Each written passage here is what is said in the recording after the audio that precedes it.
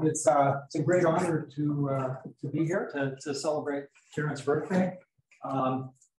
I've known Karen since the late 70s, probably 1976 or 77. We worked together a lot in the early 1980s on some problems of common interest. So I would like to give a talk beginning with some work that Karen was doing at the time I first met her in the late 70s. And so, and that had to do with a joint work with Jonathan Sachs, the Sachs-Uhlenbeck theorem. And so let me, just to put it in context, it had to do with properties of Riemannian manifolds. So let's think of an n-dimensional, say, compact Riemannian manifold.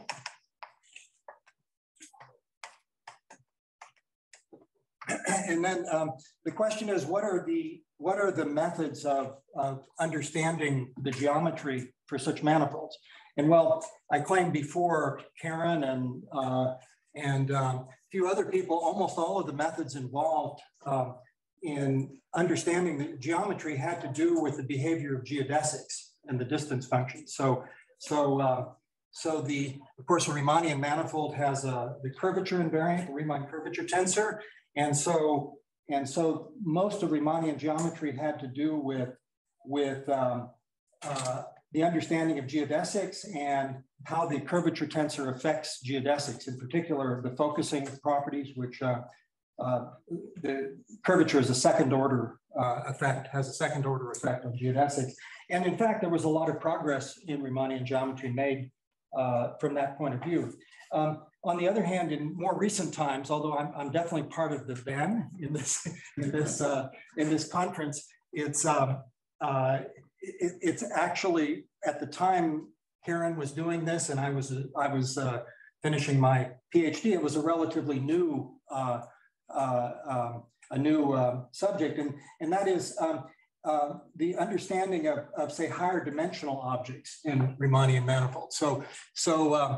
So you can also, instead of looking at geodesics, you could look at surfaces in a manifold, and you know, geodesics have the property that they at least locally minimize the arc length, and so you could look at surfaces that minimize the area, or you could look at maps from some between manifolds, and then you could try to construct sort of geometrically natural surfaces or maps and try to understand what they say about the geometry of the manifold. And so the Sachs-Uhlenbeck theorem is in that spirit. And so it's the problem of studying the energy. And so the domain manifold is S2, the Sachs-Uhlenbeck theorem. You consider maps from S2 into M. And then the functional that was studied is related to the area. In fact, so it's actually the energy functional. So it's the integral over S2 of the norm of the differential squared, integrated with respect to, say, the standard metric on S2. So it's a very simple looking functional. It's a kind of Dirichlet integral. And then you can ask, well, does this functional have critical points? And so it's not hard to see that a critical point, so if U is critical,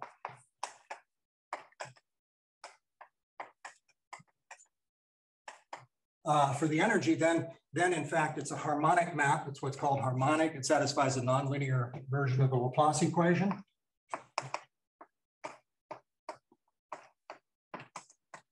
And also, because of the fact that the domain is S2, there's a certain global property that arises, namely it's automatically conformal. It's harmonic and also it's conformal. That means it preserves angles. And these two properties together make the image of U a minimal surface. So if I take sigma, which is U of S2, this is actually a minimal.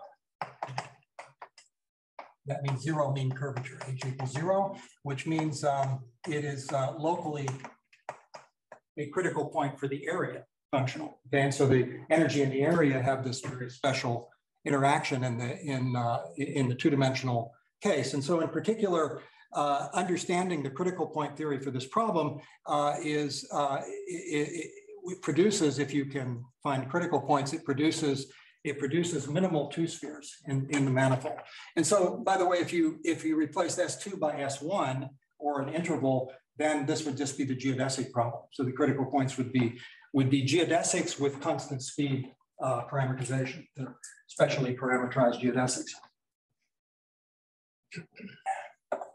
So I'm a little rusty giving talks. I haven't really given talks for a couple of years, with a few exceptions. I have taught a bit, so I guess I can pretend you're a calculus class. Right, and so in particular, the critical points are minimal two spheres, and so if you look at this problem from a sort of analytical point of view, there's one thing that jumps out right away, namely this energy functional has a very large group of invariants.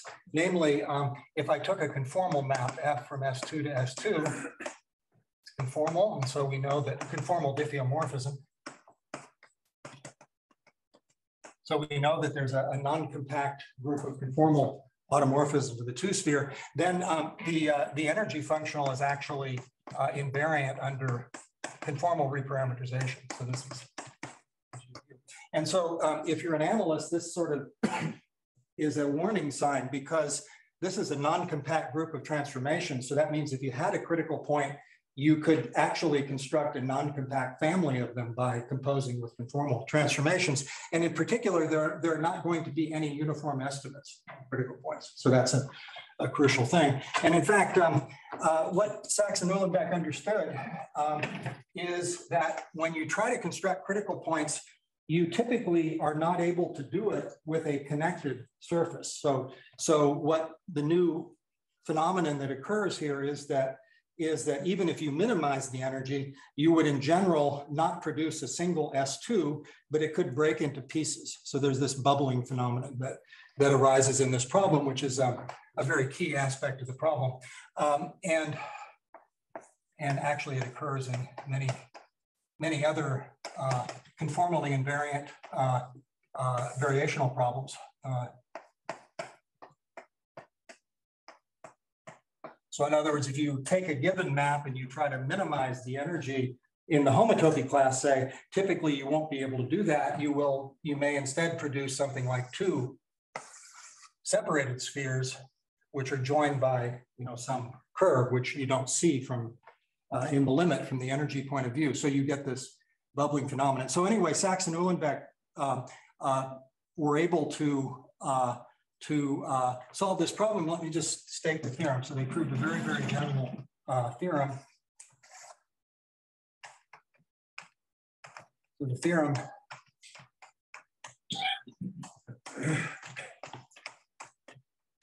is that if the manifold's a compact Riemannian manifold, if some homotopy group is non-zero, if pi k m 0 for some k greater than or equal to 2, then there always exists a critical point. There exists a non-constant u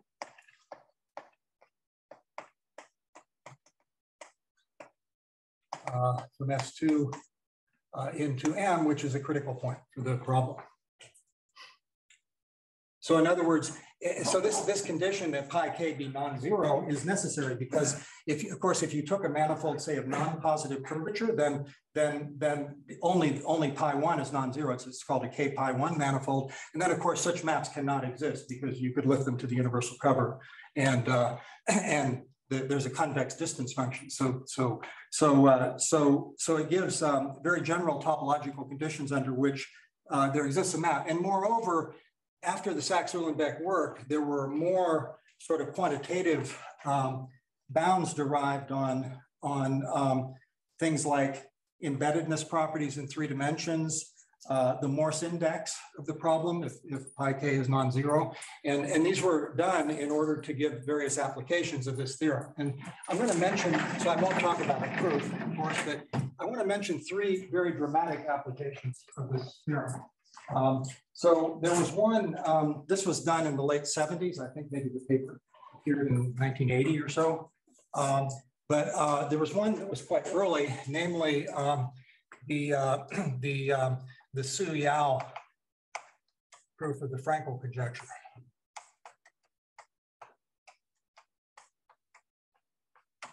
So they proved that if you take a manifold 2n, which is Kähler, and has positive curvature in a certain sense, positive bisectional curvature, then they showed that this implies that if I have a map U from S2 into M, which is locally minimizing or stable for the energy, then U is holomorphic or anti-holomorphic.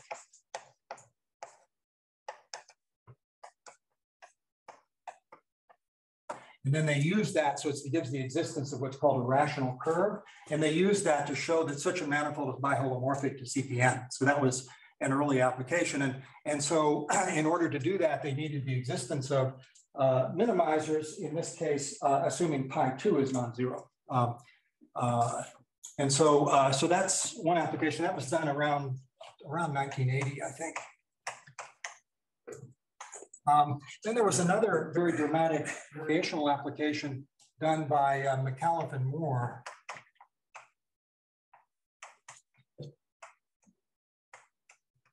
And that was in the late 80s, like 1988.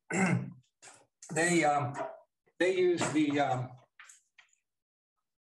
the Sachs-Uhlenbeck theory to understand the problem in Riemannian geometry. It turned out to be extremely interesting. So they did a careful study of the second variation of energy, and they formulated a curvature condition, which is called, I'm going to call it PIC. So it's called positive isotropic curvature.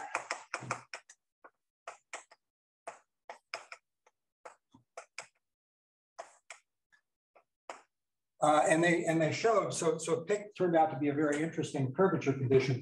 It's a condition, for example, which is implied by pointwise quarter pinching. So in Riemannian geometry, there's the sphere theorem, which says that if a manifold is positive curvature and the sectional curvatures are pinched, the maximum to the minimum is less than 4 at a point, then such a manifold, if it's simply connected, should be a sphere. And so this gave an extremely strong version of the theorem. So what McAuliffe and Moore did is they analyzed the second variation, and they showed that in fact, under this PIC condition, if you have a non-trivial map to M, then the index is in fact pretty big.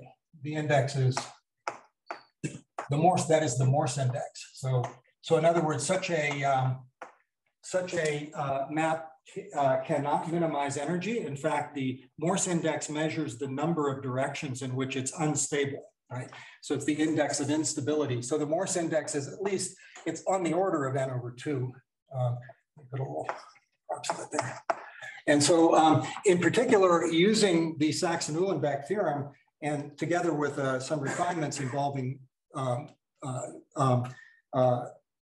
estimating the Morse index, they were able to show that a manifold like this has vanishing homotopy groups up to roughly the middle dimension. And using that, they were able to prove, for example, the first pointwise quarter pinching theorem.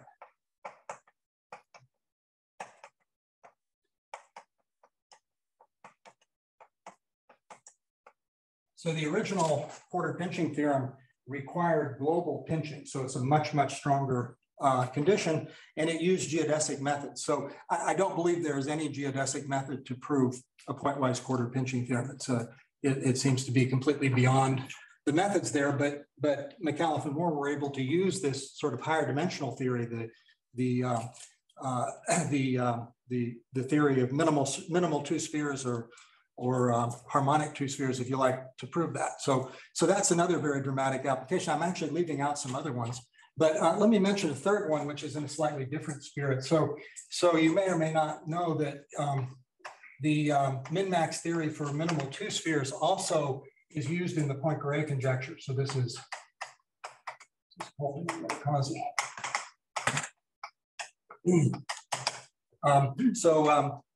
They showed that in a 3 manifold, which is a potential counterexample to the Poincare conjecture, so pi 1 and then 3 is trivial.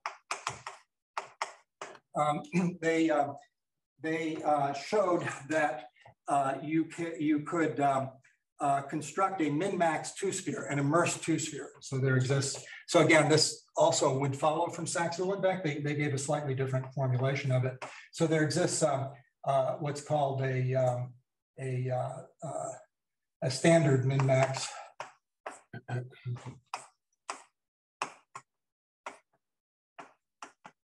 S2. So this roughly comes, so if you think of them as looking something like the 3-sphere, it comes from a sweep out where you sort of think of a family of 2 spheres which start at a point and end at a point. Now, if you have a fake S3, of course, you won't be able to find embedded 2 spheres like that, but you'll be able to find immersed ones. And so using the variational theory, they used it for any metric on this counterexample to the Poincare conjecture. They produced a min-max 2-sphere, and then the proof, of course, uses the Ricci flow. So they then showed that the area of this 2-sphere evolves in such a way that it decreases rapidly under the Ricci flow, and they used it to prove finite time extinction. So that's an important step in the proof of the Poincare conjecture.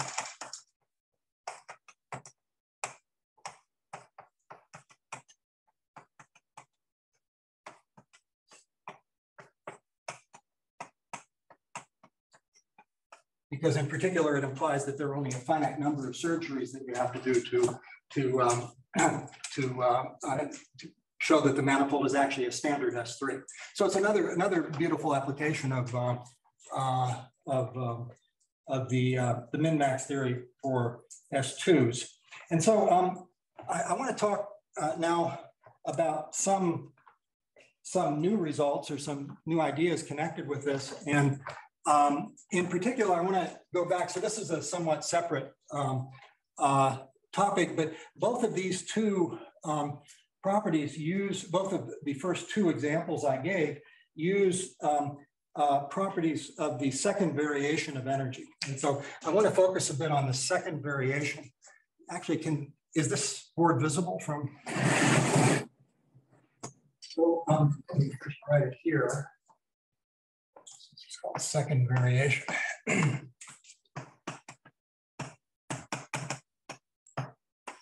So I'm going to think particularly of a 2-dimensional surface in some manifold M. And then what we have to think of is we want to think of the surface which is, say, of least energy, or at least is stable. And so what we can do is we can look at normal deformations. So we take S, which will be a section of the normal bundle in sigma. So at each point, it's a normal vector field. And then we can think of deforming the surface in that direction. Now, the thing that's important for surfaces and what's used in these first 2 examples I gave is that if the surface is oriented,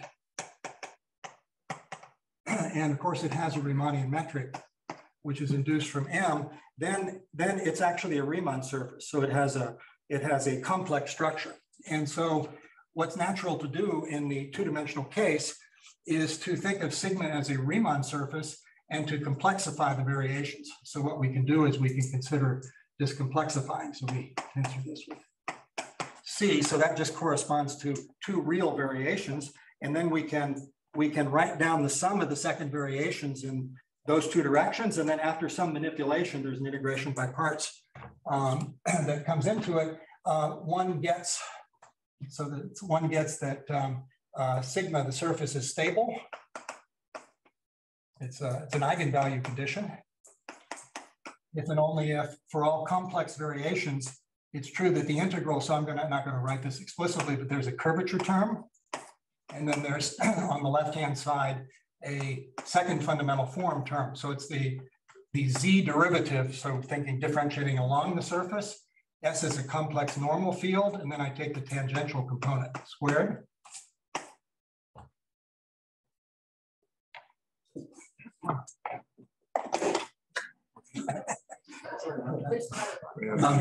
You can send me the bill. Okay, it's bounded so that the stability is this sort of eigenvalue conditions. The integral. So on the right-hand side is the norm of the z bar derivative of s, and then I take the normal component squared. And so this is true for any variation, or if sigma were non-compact, S would have compact support. Okay, and so this curvature term that arises here generally is the condition. The positivity is the condition which I call pick there. But I'm not going to worry too much about that in this discussion. This term here is actually a second part of the second fundamental form surface, because I'm differentiating a normal vector field and looking at its tangential component, but I'm only differentiating in the z direction, not in the z bar direction. Okay, so it's not the full second fundamental form. This term here is just S is a normal section. I'm differentiating and I take the normal component. This is just a d bar operator.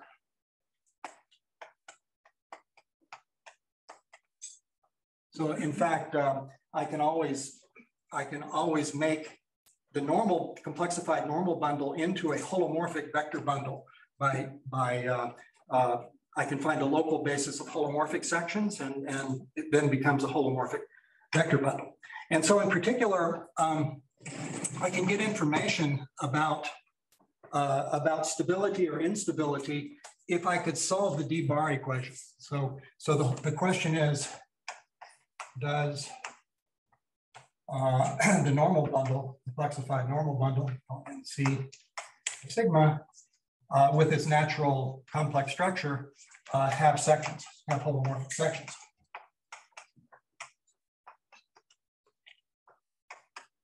Okay, whenever you have a holomorphic section, you get a condition. If we assume the curvature term has the right sign or it's zero, then you end up showing that's part of the second fundamental form vanishes, right?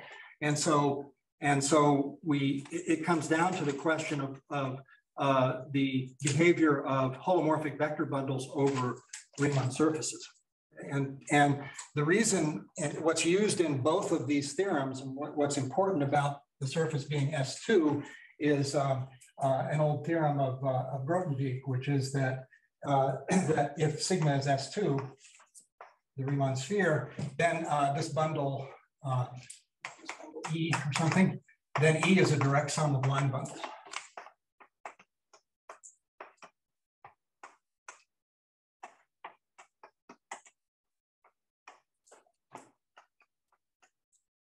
And so in particular, it's possible then to always, so in fact, because the normal bundle is the complexification of a real bundle, it's actually a degree zero bundle. So in fact, some of these line bundles will be non-negative. So you will always have lots of sections. Okay, and so that's sort of roughly where the n/2 comes into this this McAuliffe-Moore theorem. That's assuming the curvature term has the right size. Okay, and so from the point of view of second variation, the fact that the surface is an S2 is extremely helpful because it gives you a good dimensional space of holomorphic sections. And so in particular, something quite remarkable which occurs here, and that is that the minimal S2s actually, so you can make an analogy. You can say, well, sectional curvature is related to geodesics. So if you write the second variation for a geodesic, this becomes a sectional curvature term, and these become just derivative terms along the geodesic. You can say that in a similar way, so like PIC, or complex sectional curvature. The PIC is related to complex sectional curvature. Is related to minimal surfaces.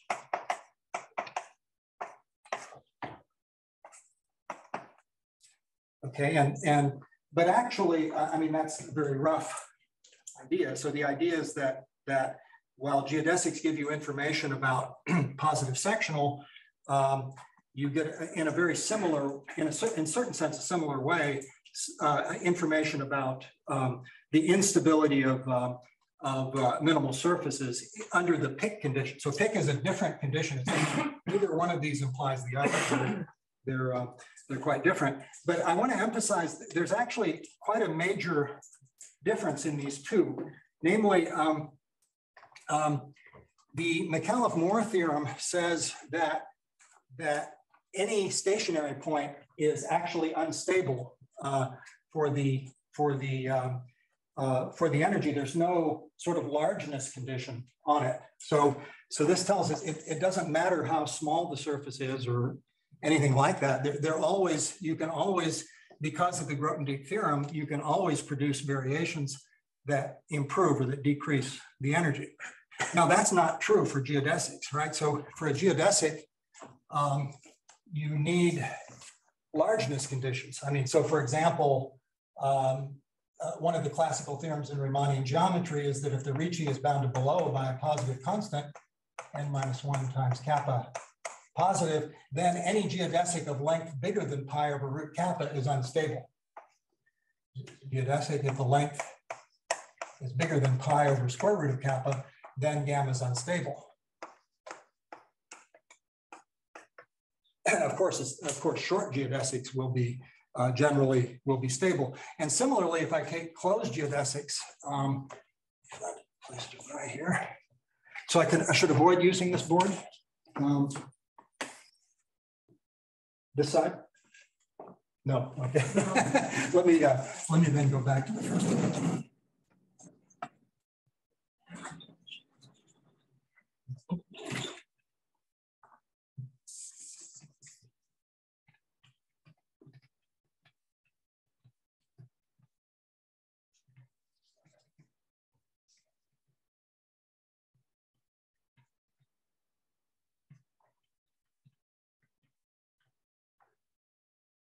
Okay, and so similarly, I could take a manifold M, which is a spherical space form. So I could take Sn quotient by some finite group, which acts freely, and then of course this has minimizing geodesics, right? So in here, this is non-simply connected, so I can find minimizing geodesics. It's just that what happens for these geodesics is that when I go around enough times, if I go around a certain number of times, depending on the group, they become unstable. So in other words, a very small geodesic can perfectly well be stable even in a space of constant curvature. This has constant curvature 1. And so it's just that when you go around a certain number of times, it will lift to the sphere and will become an unstable geodesic, right? And so in order to show that geodesics are unstable, you need to know something already about the manifold. You need to know that geodesics are sufficiently large to do that. And in fact, one of the hard steps of the classical sphere theorem was the injectivity radius estimate. And that gave precisely that information, the fact that closed geodesics are sufficiently large. But the remarkable thing is, for the S2 case, no such condition is required. So it's true just that every non-trivial minimal S2 is in fact unstable. And so that's a very, very special feature. And so one of the things I've been interested in for a long time, and about which you don't know too much really, is the question of what happens if I consider a surface which is non-simply connected. So if I consider sigma 2 in, so a couple of different ways of formulating it, but so let's first look at a Riemannian manifold, and let's say sigma 2 is something like a torus, say genus G, where genus sigma is at least 1. So suppose I consider a closed surface of genus at least 1, and I assume my manifold is Pick.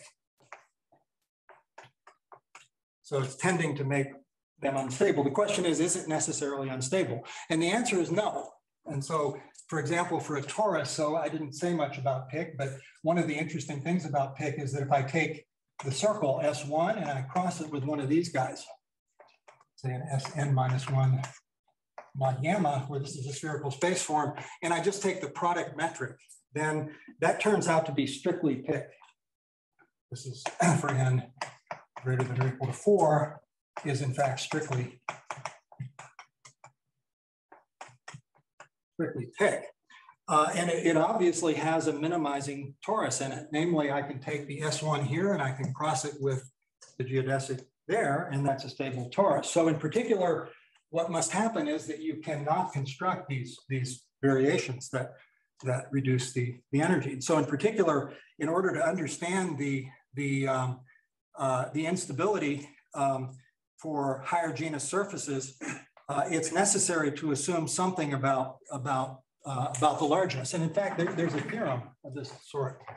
It's partly motivated by this theorem. There's a theorem by Fraser that says that a Pick manifold cannot contain a Z plus Z in the fundamental group. If M is Pick, or let's say, let me first state an easier theorem. If M is Pick and I look at a torus, sigma, which is of genus 1, a minimal torus in M, then some finite covering of sigma is unstable.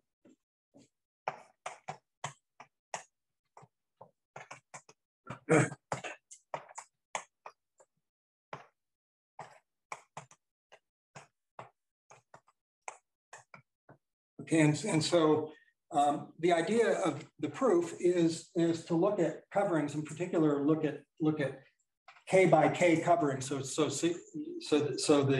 If the torus is generated by 1 and tau, to look at K and K tau, so you expand in both directions, if you like, and then to show that in a sufficiently high covering, while you don't necessarily have holomorphic sections, you have almost holomorphic ones. So the idea is that if you go up to a covering, you can find a section so that dz bar s squared is less than epsilon times the L2 norm of S. And then because this term is strictly positive, you'll be able to make the argument. Okay? And so it fits with this idea that while the surface itself may be stable, some covering of it should not be. And in particular, she used the theorem to show that the fundamental group of a Pick manifold could not contain a free abelian subgroup of rank bigger than 1. Okay, so it's Z plus Z. So you can see it, in this case, it contains a Z plus a finite group. It can't contain a free abelian subgroup. And so the idea is to represent it by a torus, and then because you can take bigger and bigger tori, they may not actually be coverings of the same torus, but you can make the argument that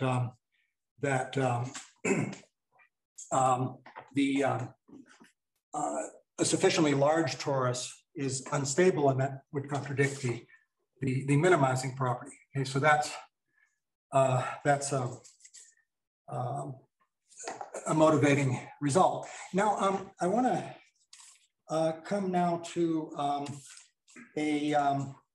some results. So generally speaking, when you study minimal surfaces, minimal submanifolds, it can happen. So of course, an interesting space to look at is Euclidean space, right?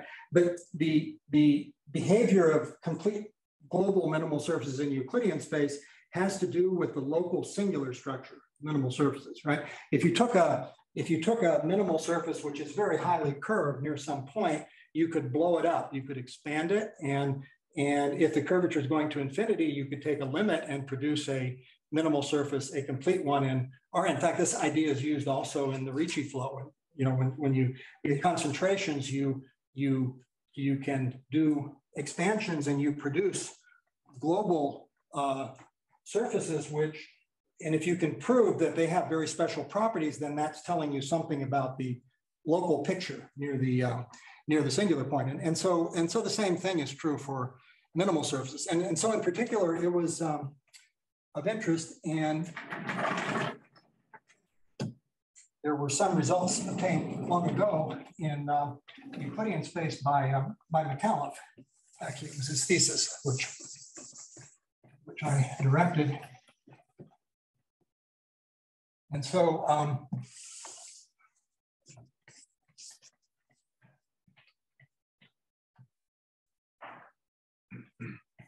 So let's go now to instead of Riemannian manifolds, let's just look at Euclidean space. Let's say two-dimensional surfaces in Rn, and suppose they're minimal. Right? H is 0.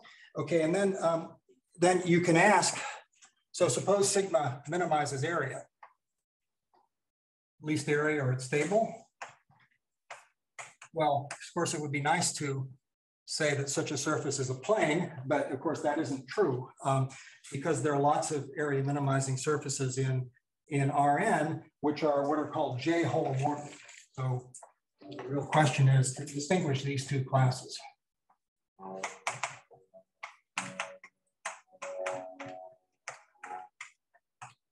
Okay, by this I mean something very special. Namely, J is just a constant matrix. So this would be, say n equals 2k, lies in an even dimensional space. J is a n by n matrix, and J squared is minus the identity. And J is orthogonal, so it respects the standard dot product. So J transpose it's an orthogonal matrix. So in other words, it's just a rotated image of the standard complex structure on R2n. So we can think of R2n as Cn by using, J, which takes the ddx to ddy and ddy to minus ddx's, and then such a surface which is J holomorphic. So that means the tangent plane is invariant under J. Such a surface is an example of it's J holomorphic. It's calibrated, so it's automatically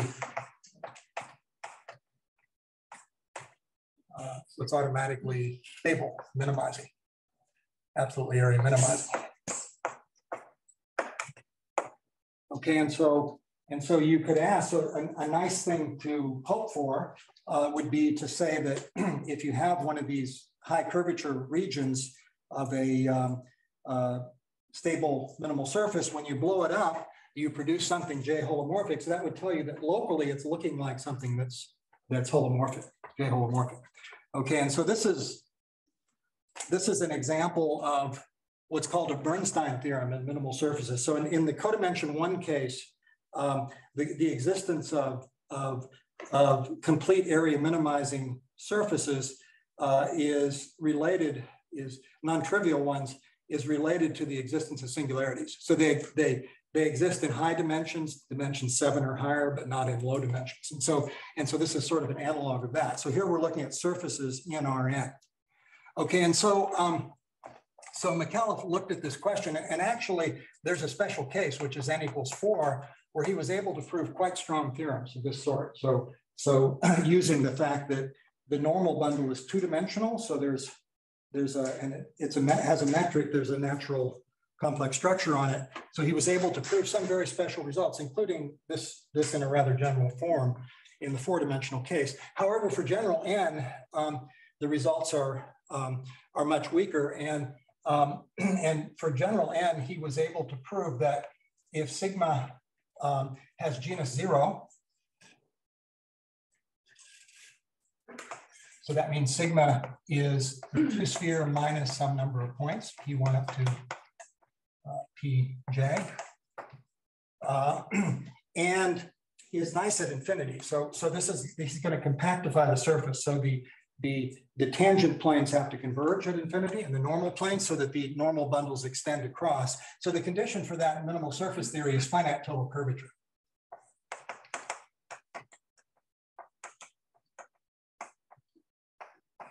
Actually, if you assume sigma is topologically finite, that's finite Euler characteristic, it's equivalent to quadratic area growth. So in other words, the amount of area inside a ball of radius r grows at most like a constant times r squared. Okay, and so McAuliffe was able to prove, again, using the same structure, the Grothendieck theorem, he was able to prove that sigma genus 0 on finite total curvature and stable, sigma stable, implies sigma is J holomorphic.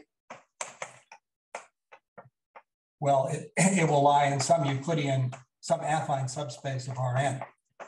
And so it lies in an even dimensional subspace and it's holomorphic. And the proof again uses the same basic property that the complexified normal bundle has a lot of lots of sections, and using the fact that it has roughly n over 2 sections, he's able to prove that. So in particular, in the genus 0 finite total curvature case, he's able to do it. So again, you can ask the question, just like we did for the pig case, is this true for higher genus?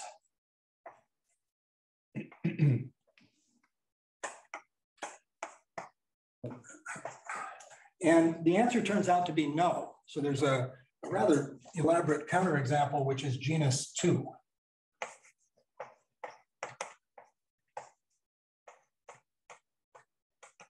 And it's in quite a high dimensional space. It's a 2-dimensional surface in R22. So it's in 22 dimensions. And they were able to show that what they did is they took a holomorphic curve and they showed they could perturb it to keep it minimal and stable, but not holomorphic. And so the answer is no for genus 2. It's not known for genus 1 that I know of. But it's then natural to ask, well, suppose instead of just stability, you assume also that some largeness condition, namely, what I'm going to define a condition called covering stable. So suppose we assume that not only is sigma stable, but say its finite coverings are also. Rick, you said they about this counterexample. Who are they? Say it again. For this counterexample in genus 2, you said they. This one, yeah, it's not J holomorphic for any J. And who produced that? This, sorry, thank you. This is due to Claudio Arezzo, McAuliffe, and Carolla.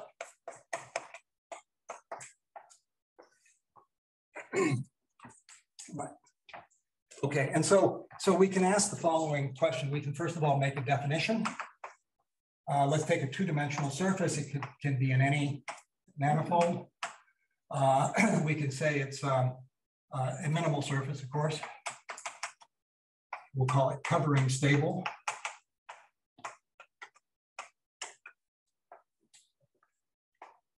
If whenever I take a covering, I take sigma tilde, which covers sigma. Think of this as embedded in M. And actually, for our purposes, it's enough to have this be a finite covering. Sigma tilde is also stable. We'll call that covering stable. So the question is, when is that true? Well, somewhat surprisingly, this is always true in codimension 1. So stable implies covering stable in 2 cases that I know of.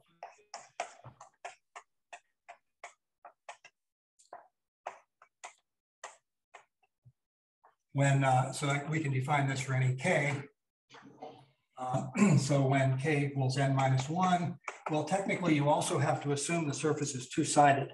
That means that there's an everywhere defined unit normal. So oriented surface in an oriented manifold, or a 2-sided surface. So covering stable. So this is 2-sided.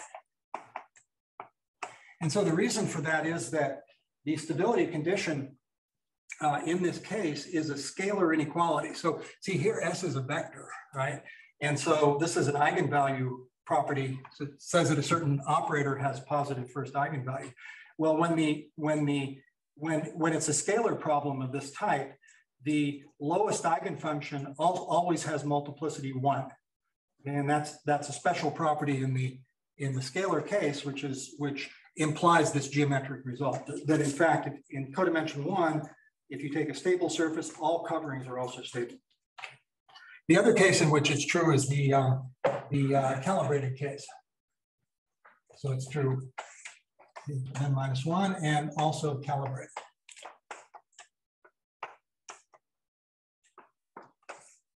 Well, because the calibration condition is a condition on the tangent plane. So if sigma is calibrated, then sigma tilde is also calibrated. So it's true automatically that, so if you take a holomorphic curve in some homology class, you can multiply it k times and it's still minimizing. Still minimizes the the area in K times the homology class, right?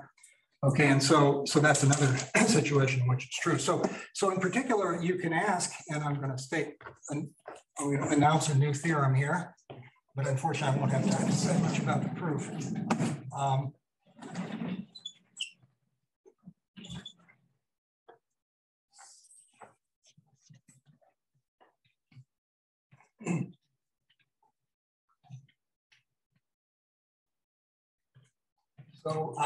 So this is a joint work with Fraser.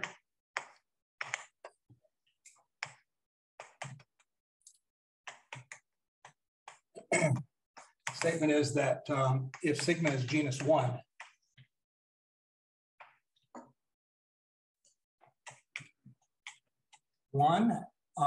this is in Rn and with finite total curvature.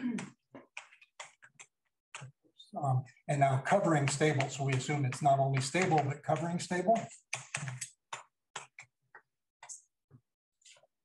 And finite total curvature covering stable in Rn. Surface, then sigma is J holomorphic.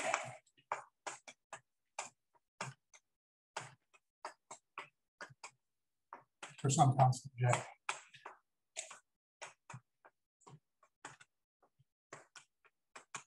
So some orthogonal complex, constant orthogonal complex structure on Rn. So in particular, so it's somewhat motivated by the theorem I mentioned of Fraser, but it requires a more careful analysis. And so the idea is, again, so the idea is to construct almost holomorphic sections. So now sigma compactifies. So sigma bar is then a torus, T2, and the tangent and the normal bundles extend across the point. So I now have a holomorphic bundle over a torus. And what we do is we use the Atiyah theory, which gives a classification to these bundles.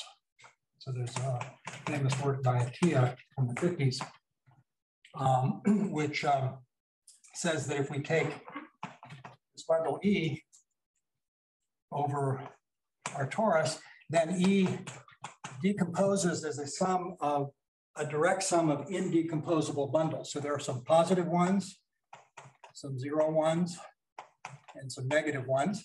And because E is self-dual itself, it's a complexification of a real bundle. The negative ones are the dual, or isomorphic to the duals of the positive ones, and the 0 ones, there may be a direct sum of indecomposable bundles. That sum is self-dual. Okay, and so the idea is that the positive ones are good because if we take a covering, they become very positive, and then they're actually spanned by sections. So the positive ones are very good. The problem is the 0 ones. So the degree 0 indecomposable bundles. And again, Atiyah has a classification of those. Those are tensor products of line bundles with a unique, very special bundle. It's called the Atiyah bundle. And what we're able to show for those is that while they may not have holomorphic sections in any covering, if you take so if our torus is generated by, the lattice is generated by 1 and tau, then we show that K times the lattice, the universal cover C, so this surface sigma K, we show that for K large enough, those have a basis of almost holomorphic sections. And we're able to not only construct a basis of almost holomorphic sections, but also to control the metric in that basis. And using that, we're able to show that the corresponding second fundamental form term that I wrote down here. So in the flat case, this is just looks like this, that this term is 0 for sections of Z, and then we're able to use that to show that in fact the the surface is holomorphic for some choice of J. So you use these bundles to define J, well, together with the 1, 0 and the 0, 1 part of the tangent bundle, you can get a parallel choice, orthogonal choice of J to make it J holomorphic. And so we actually are working on the higher genus case, and it actually looks quite promising. So the hope is that replacing the Atiyah theory by the theory of stable bundles in higher genus, we can do a similar thing. And that seems extremely hopeful. So the hope is that this will eventually give a complete characterization in terms of stability of these, at least this class of complete minimal surfaces. So that's the end of my talk. Thank you.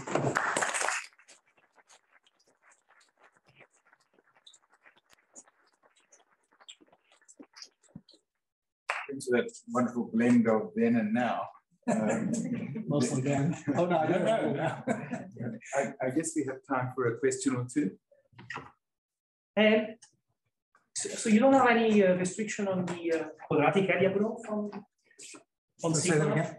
You don't have any restriction like quadratic area growth or nothing? Yeah, finite total curvature. Oh, finite total curvature. Yeah, no, it's important to compactify. Otherwise, I don't know how to do it. I mean, you know, it's an unsolved problem whether if you have an entire minimal graph in higher codimension, which say is area minimizing, whether it's J holomorphic.